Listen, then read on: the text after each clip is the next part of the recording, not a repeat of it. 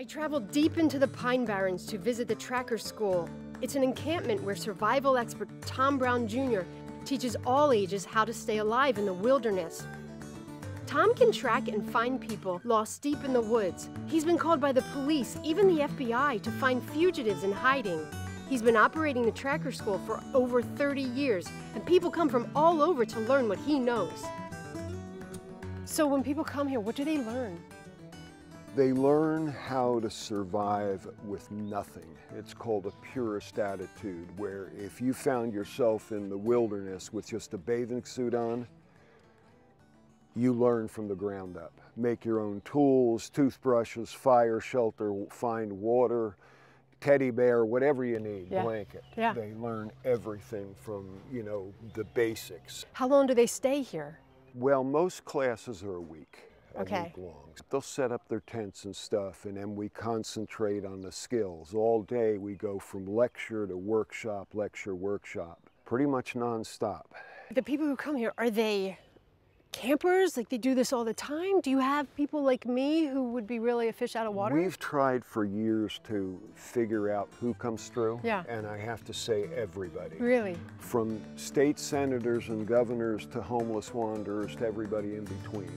In addition to survival skills, campers also learn how to live in harmony with nature. It's something Tom learned as a child. My best friend when I was growing up, his great-grandfather, we just called him grandfather, was a full-blooded Apache, from a Lipan Apache from the Southwest, who came up to visit when we were just 7, and he stayed until I was 18. Oh. So every day after school, every weekend without fail, we were back in camp here because I had this insatiable obsession for learning this. And that's how it all began. And then for 10 years, when everybody else went to college or trade school, I wandered North and South America, tracked for the police, the FBI, and things like that. Kind of built a reputation that way. One of the survival skills grandfather taught Tom was building a fire without using matches. That is now taught in the basic class. Campers make a bow drill from sticks and branches, and with friction and pressure, they produce smoke and coal. And then you'll see the coal smoking. Now, it's really what has to happen now, we got to get a flame out of that. So just out of forest litter that's dried, the flame, you'll see it start to glow. When you see it glow, just open that bundle so they can see it. He's gonna get fire in his hands. It's yeah, and then it goes right into a fire structure. It's like your match right there. Once that's lit, it's like a match or a lighter. I feel like he's doing a magic trick. Yeah, oh, I see it. Very soon. That's incredible. There it goes. And then that would be put into a fire structure. So like a teepee fire, which would catch. That's incredible. Tom took me on a tour of the camp, and we came upon a debris hut. Building this is one of the first things taught at the camp. It's a basic structure with lots of debris thrown on top.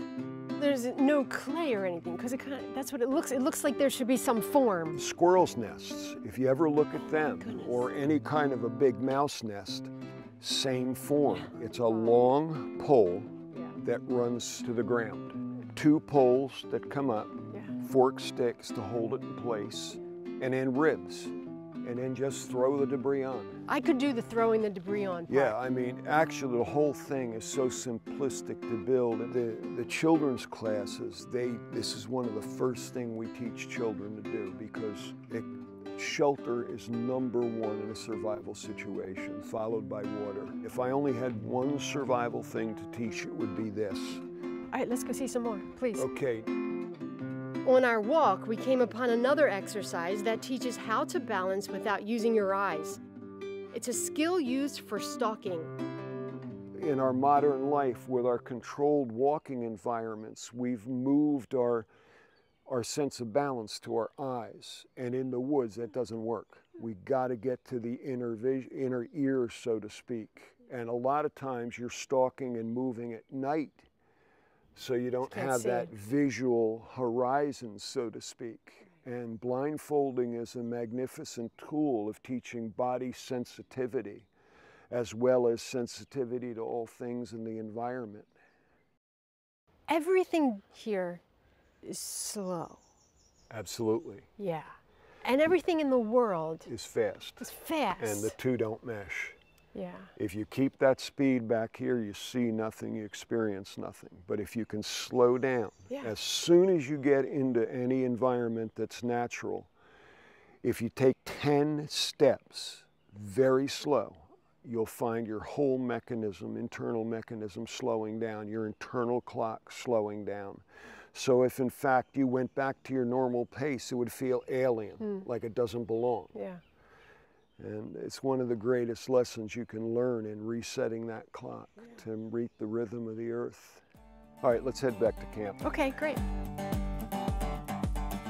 On our way back to camp, Tom had a little surprise planned for me. Track. All right, I don't see anything. Okay, the ground is trying to be flat because of gravity. If it is not flat, it's a track. Okay. See how that's a circle? Yeah. A feral cat. You see how that in there is pressed down? Yeah. That's a deer. Wow. You know, when you see tracks on TV, it's very clear. Yeah, there's another one, a feral cat. They go right up here. This is part of the class you would teach people? Tracking. Wow. You can come out now. Oh my gosh, are you crazy? That's called a setup. That's not funny. Oh my gosh. That's unbelievable. If I had come to your class, would I have known he was there? Would I have been able to You'd have been able sense to, that he was there? Well, thank you for that. That was a good lesson, I setup. suppose. Yeah, thanks. Aside from my scare on the side of the road, I really like the Tracker School. It's a place to learn how to be still, be aware, so that if ever needed, you could survive in the wilderness. And it's right here in South Jersey.